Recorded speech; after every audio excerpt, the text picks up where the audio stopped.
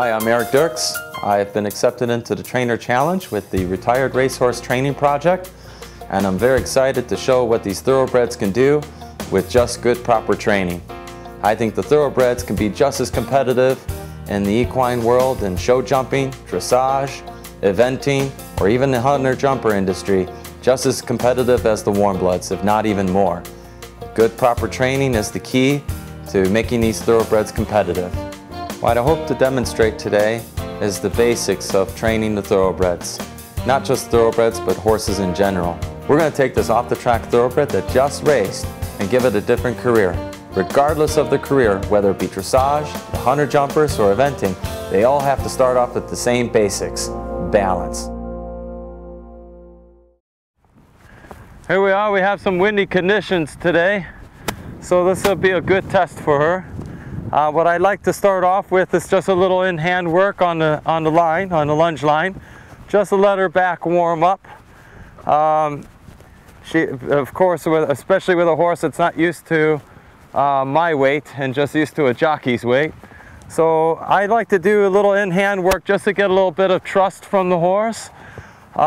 You can see I have some rails set up and a tarp here. It's a windy condition, so we have the poles on each side of the tarp. As I walk around the tarp, I'll walk on the tarp, and that gets the horse accustomed to it. You could almost tell which horses are going to accept the tarp even the best, just from the look of their eye. Horses with a really small eye, with a lot of white in the eye, they're very leery about the tarp. But Brazil, she's got a really kind eye, and when I introduced this the first time, she walked right over the top of it. And that's what I'm going to do right now. I just walked right alongside it the first time, and now I'm going to walk right by it so that she walks over the top of it. There we go, very good. And she accepts that tarp very well. Also note how I lead the horse. I try not to have too much tension in the rope or the lead shank when you're leading the horse. You want the horse to take accountability for themselves, otherwise you get pulled around way too much. The more you could do a sharp correction and then give the lead line, the better. So the softer you can be and the more firm you can be without pulling on your horse, the more clear you're going to be with your horse. After this, now I'm going to put her on the circle, which is not very customary for the racehorse. The racehorse is used to going in a straight line. Well, now we're putting her on a small circle, and the reason why I'm putting her on this small circle is I observe how the horse finds their own balance. And then I want her to just kind of come to settle down to my aids. So to get her attention, right now her attention is on the barn a bit and everything around her, I'm going to ask her to walk. And I change my body language, just putting my hand on top of the lunge line, encourage her to walk. And you see how I laid it to her initiative to walk. There was a loop in the lunge line when I just gave a squeeze, and then I softened. When I softened, she went to the walk. So there's always a beginning and an end to the aid. Now I'm going to ask her to trot by just raising the tip of my whip. There, she's just learned this just from 3 days of lunging now. This is really good. So I just raised the tip of my whip and she trotted forward. Her very first time out here, she ran around frantic, but I didn't feed into it. I just get her accustomed to the circle and let her figure out her own balance.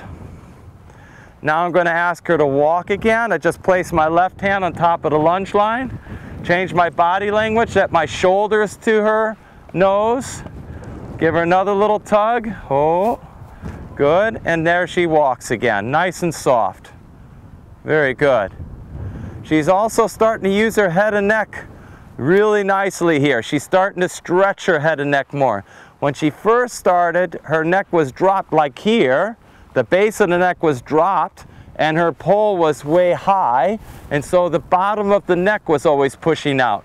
Now she's starting to stretch her head and neck and use her back. I'm going to ask her to trot once more, just raising the tip of my whip. There we go, very good. She reacted, and she's becoming very sensitive to the aids. I always try to go forward with the horse. I don't want to back up away from the horse, because backing up away from the horse shows submission. You want to make sure that when you want the horse to go away from you on the circle, that you're facing the horse and that you're not too far ahead of the horse. Now I'm going to go lunge around the tarp. So I'm going to move myself closer to the tarp so she lunges around it. This is how I use the tarp to help her from falling in.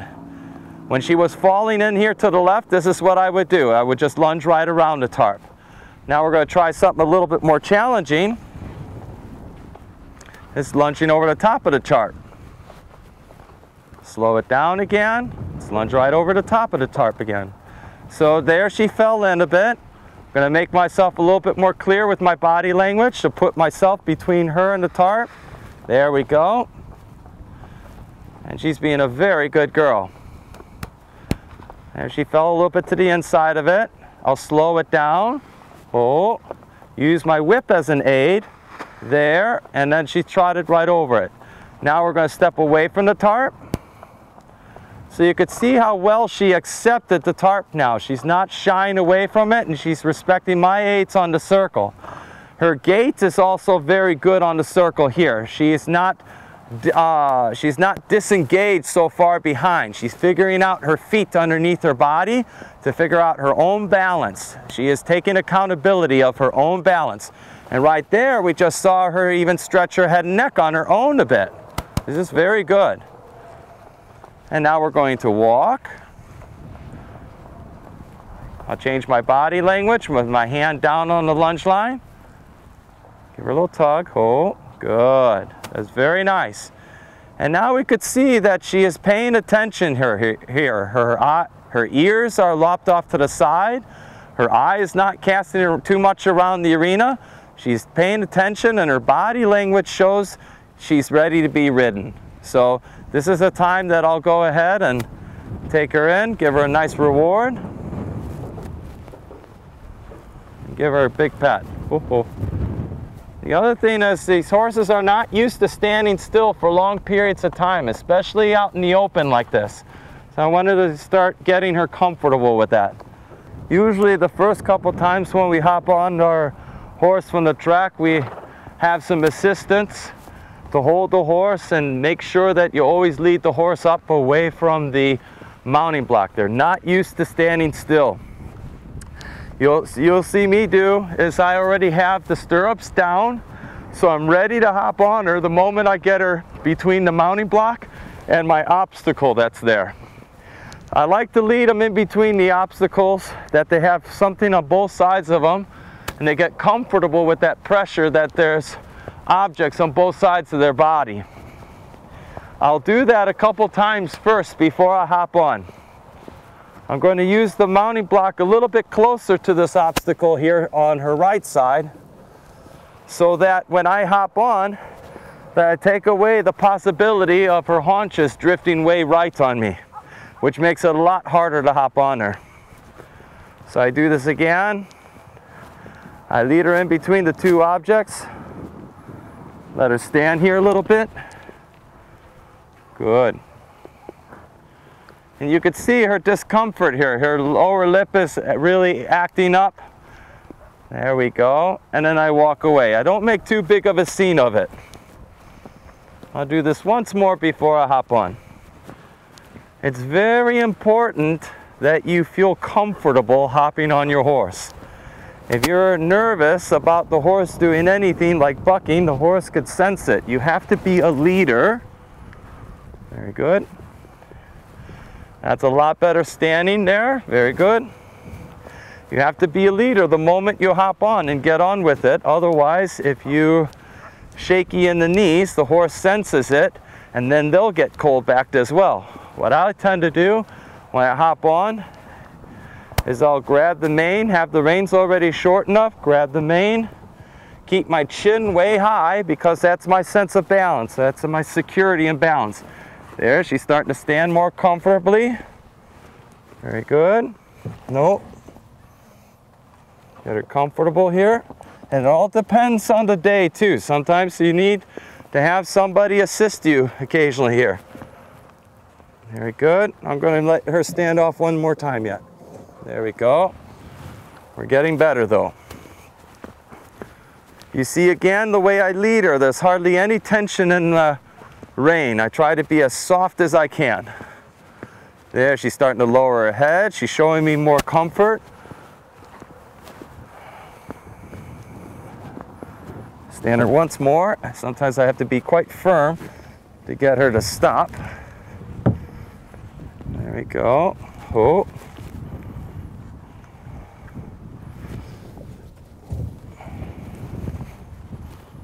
Slow down. That's a girl.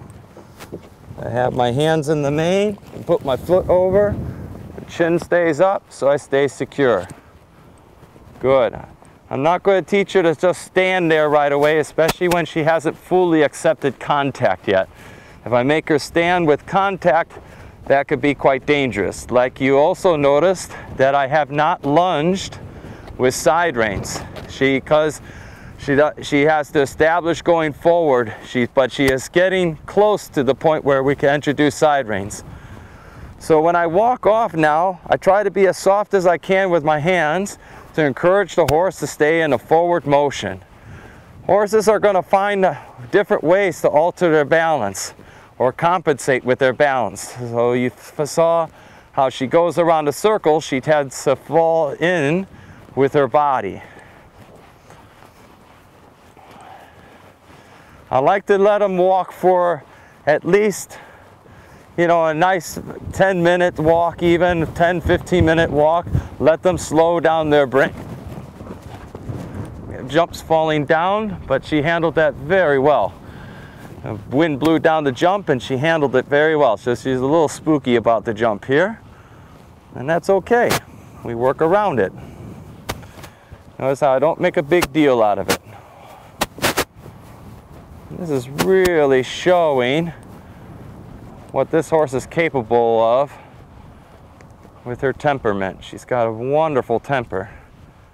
You see, the almost first time around it, and she's already almost up to it. I walk gently around it. I don't let the horses just stand there and sniff it. I think sometimes that makes a bigger deal out of what the situation. I tend to just keep them in motion, keep them moving forward, keep them walking forward.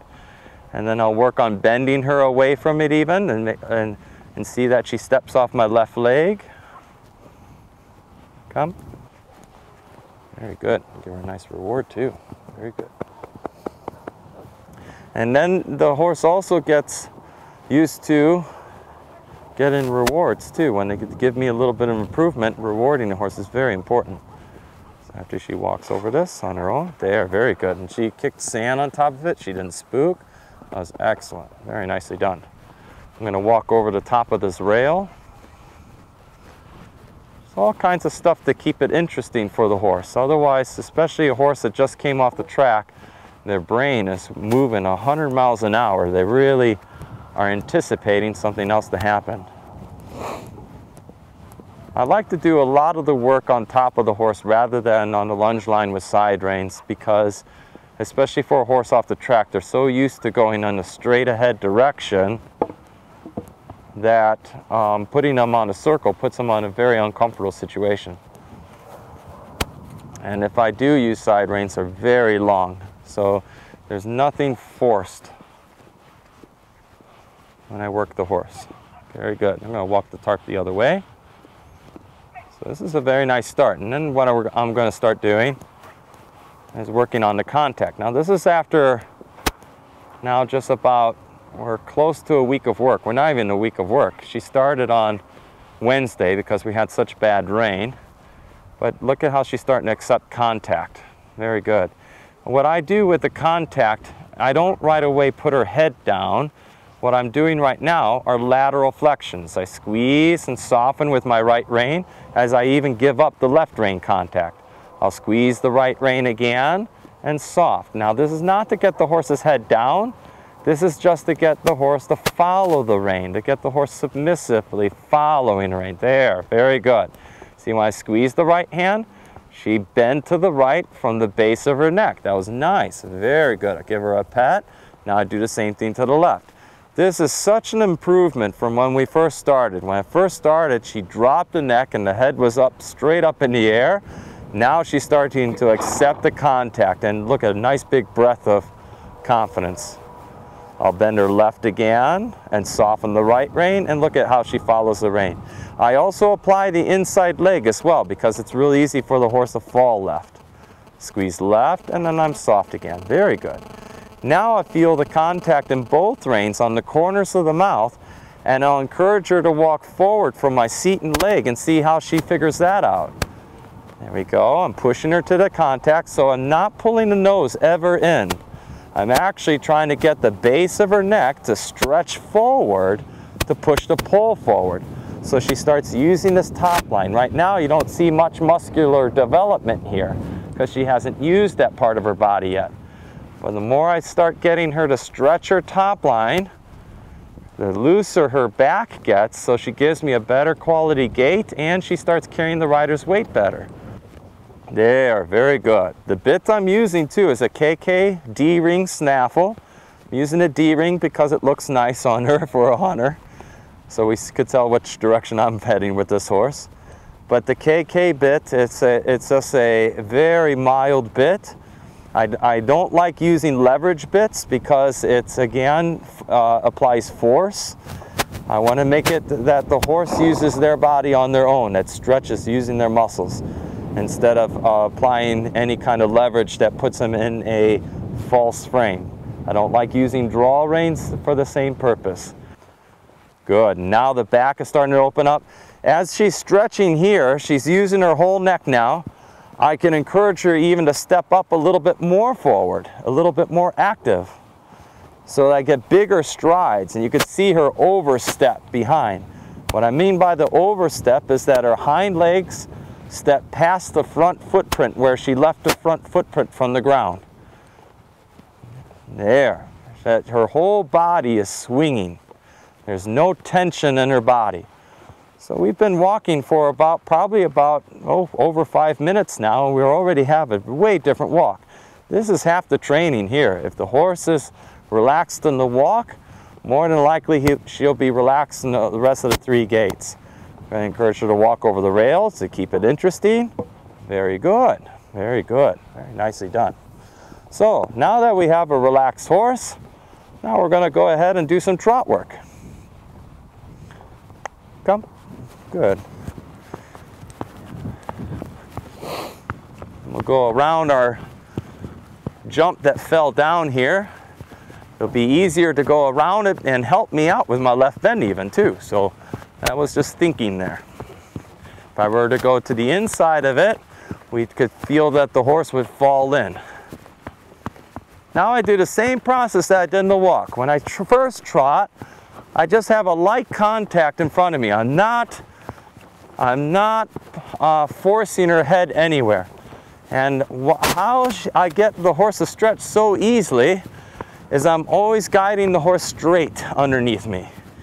You could feel the horse fall in, you could feel the horse fall out, and my legs keep the horse underneath me. So this is a nice start. Very good. Now I'm going to do some little neck flexions. Find that I get her supple in the jaw. Again, these neck flexions are not to get her head down, but just to get her following the bit. See, there. I didn't force her head down at all. I squeeze upward with my left hand and soften. The action of the bit, you have to always work upward. Upward into the corners of the mouth. If you work downward, the bit goes down on the bars in the mouth and then it's force applied. That's why I don't like using draw reins. That's downward force on the bars in the mouth. I squeeze upward, and there. She answers by going downward through the bridle and stretching. This stretching is way different than the horse dropping their neck.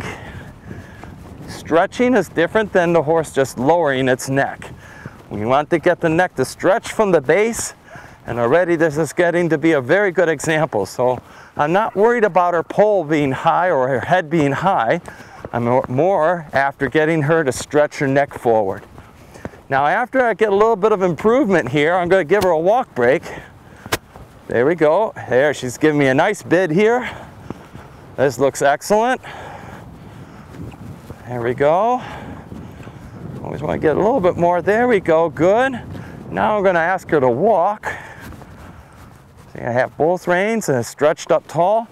Give her a nice big pat. And you're going to see her get better and better after every little walk break.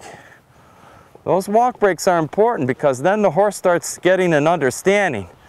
When a rider keeps looking for more and more to try to get something to perfection every time, the horse starts struggling and fighting, and then they get tired, and then they're wondering, what is this? What is this that you're asking me to do? Is this even fun anymore?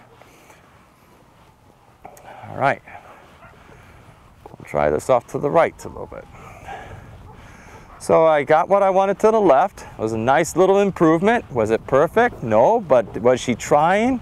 Yes, and she was actually improving. So now we're going to go to the right and do the same thing. Pick up the trot here. When I pick up the trot and I use my leg, I keep my knee open. I try to keep my leg as long as I can down by the girth. If you pull up your leg goes in the wrong position on the horse. Then the horse is, it's not as effective. I just open up my toe and keep my leg down. Try not to lift up your heels. Now, her head is up. She's a little less comfortable going to the right. But I still keep the same forward cadence in the trot. Rarely am I ever going ho, ho, ho on a horse. Even a real strong horse, I keep them marching forward. Look how she figured this all out by herself. See that? See, they want to stretch because it'll be easier for them in the long run to carry my weight, because I'm allowing her the option. Now, if I were to apply force to try to get her head down, she would just be tense, and then I would be accountable for her balance. She would not be accountable for any of her balance. Now that she's starting to stretch, you see the gait starting to get more rhythmic. There, you see that little bounce in her trot now? This is lovely. Look at that. See, now I softened the reins even, and she followed the contact. There we go. I'll do a little flexion right even. There, look at this. It's lovely.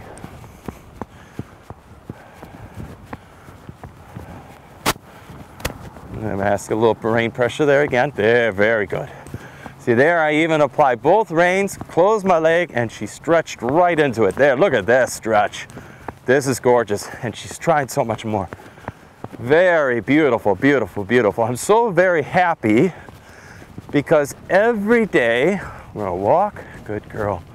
We're gonna walk, and every day she improves. Every day, it's like building blocks. I'm always starting off where I left off. And this is why I get such a steady improvement in the horse, is because I simplified. I'm only asking what the horse is capable of and reading my horse. There, this is nice, good, good. Now I'm going to encourage her to trot, but I don't care whether or not her head is up or down going through that transition. She's not ready yet. As you could see from like the first video from the Expo Center, when we cantered, we almost cantered them falling into the canter to get the correct lead. Just like the trot transition there, I'm not expecting the trot transition to be through yet. For the trot to be a through trot transition, the horse has to fully accept contact. I'm at the stage of just getting the horse to loosen and stretch and be loose and take accountability for their own balance. So that's an important note. I'll repeat that again. Before we ask the horse to be through the transitions or whether in the gait, the horse has to be loose. So to request that a horse stays round through the transitions or to step through the transitions, the horse first has to be loose. Otherwise, they're going to compensate in another way that we don't want them to. This is very good though. You see how this left hand now is better than when we first started? Big improvement. So I'm going to ask her to even step the trot a little bit bigger. I'm going to encourage that trot a little bit bigger. You see my left hand occasionally opens up away from the neck. Just to bend her a little bit left. Very good. And I'll encourage that trot even a little bigger. And when I do this, the horse is stepping into a different comfort zone. The horse is, it's almost like going down the stairs in the dark. You don't know whether or not there's going to be another step. And what I'm doing is I'm pushing this horse bigger, getting the horse to let go of their body. There, good, there. You see the stride now is lengthening instead of getting faster. Very good. Especially when I get her neck stretching a bit more. And this is a fun game too. What I'm going to do now is I'm going to decrease the size of the circle and trot over the tarp and let her be on her feet so the game becomes fun. So I'm looking to my tarp right now. There we go. I'll slow down the trot just a bit because it may come up as a little surprise. There we go. Very good girl. Yeah. Just fun stuff for her. She's gonna, when it comes to jumping, becomes more of a game. There we go. Good. Good girl. Always talking to my horse too. Nice and soft. So a little segment about talking to your horse. Here's how I talk to my horse. I'm always real soft with her, using a soft voice, but never going easy, easy, easy, girl. I just go, yeah, come on, let's have some fun. Come on. Always rhythmical and going with her. So it's always a rhythmical conversation. Everything's a rhythmical conversation. There. Nice. See, now I'll use the tarp to my advantage to bend around the tarp. Look at, she's giving me a great effort for this bend. Very good, very good. And now we could talk throughness. She's starting to become through, where you start to see potential power. Now I have some obstacles around my big circle here just to help out her from falling in. When I ask for the canter, I'll ask for it approaching the wall to help me out. Keep her straight. I'm just going to encourage her forward through the transition. I'll keep it feel the outside rein. Also take this back. Jump. That's okay. She picked up the incorrect lead, and that's okay. And trot. Not big into overcorrecting right away, because we're going to instill confidence. Because every transition is beneficial. And we'll try that again as we're approaching the wall. This time she fell in. That's why she got the incorrect lead. She fell in a little bit, so I'm going to give her a little bit more right bend and right leg canter. There we go. We got it that time. And let's try to arrange myself closer and closer to the saddle. And I do the same thing we did in walk and trot. First, get the horse going forward. This is a little behind my leg. Come, come. There we go. Do a little right bend and soft. So you see how unbalanced the canter is right now. She's cantering against me. But I try not to hold her up. I'm giving my contact away, and she's right now dropping the base of her neck and going to get there. Now she figured out her own balance. You see, when I softened the reins, she realized she couldn't balance against me. See right here, she's falling in a little bit, but then I soften again. Encourage her forward, doing a little right bend. There. So right now, this is a good example of what I'm talking about when the horse stretches the bottom of their neck against my hands. You see how the base of her neck dropped? What I want to do is encourage her neck to stretch instead of drop. So I loosen her up a little laterally, flexing her right. Give. He just wants her hand held.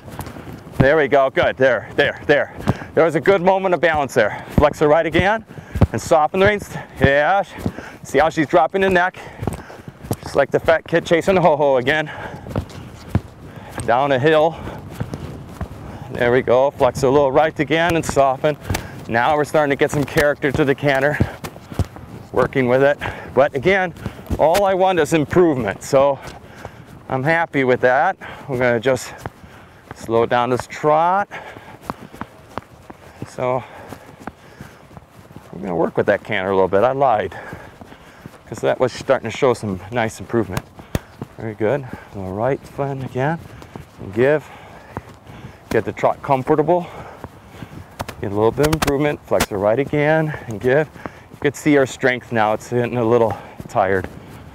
There we go. Good. Right there. There. Now she started giving up. Now I'm going to walk, because I don't want her to get tired on me. I want her to always stay refreshed and have that happy look that she's giving me right now. She's got a nice happy look, and she is going, okay, what do we want to do now? What is it that we're going to do now? Good. Very good. Well, this is Brazilian Wedding, and you could see why I chose the horse. It's got big ears, kind eye, really dark, beautiful eye, sleek looking body. She looks like a race car, and yet she has some little bit of height to her, tall wither. Her wither goes halfway down the middle of her back. Shows me good balance. Sturdy legs, big boned, but still a light built that makes her very athletic. The hard part about getting the horse to balance now from her job earlier, was to race, and when she raced, they drop their neck and go against the rider's hand, going on one pace. Now, for the job that we want her to do, she needs to be able to adjust her top line. She needs to be able to shorten and lengthen her top line, basically getting her to lower her center of gravity. Just like people, we lower our center of gravity from our head down to the ground. The more we lower our center of gravity, the more potential power we have. The more we could stay on our feet and be in balance, the more we can achieve a certain task, like jump, run, or throw a ball. What we want the horse to do is to be able to carry the rider's weight and establish 3 balance gaits: walk, trot, and canter, and eventually test that balance out, even test the balance through shoulder in, lateral work, jumping, up and down hills, testing the balance for greater and greater strength. But the horse is naturally built not to carry a weight of a rider. The rider sits in the back. They got a long, heavy head and neck, which all encourages them to be on the forehand. The way the horse lowers their center of gravity is from their tail to their nose, because they're built on all 4 legs. But this has to be up to the horse. It cannot be forced.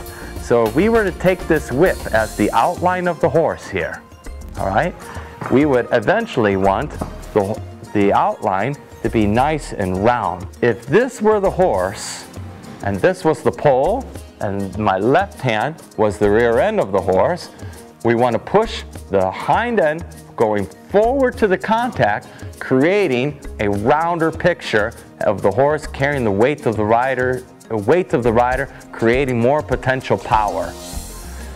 We want her to stretch the neck from the base, not to bring her nose in, but getting the neck to stretch out of her shoulder. And when she stretches the neck out of her shoulder, the back can relax, and then she uses her core muscles to carry the rider's weight, and then she's easily could swing from her haunches to propel her weight forward.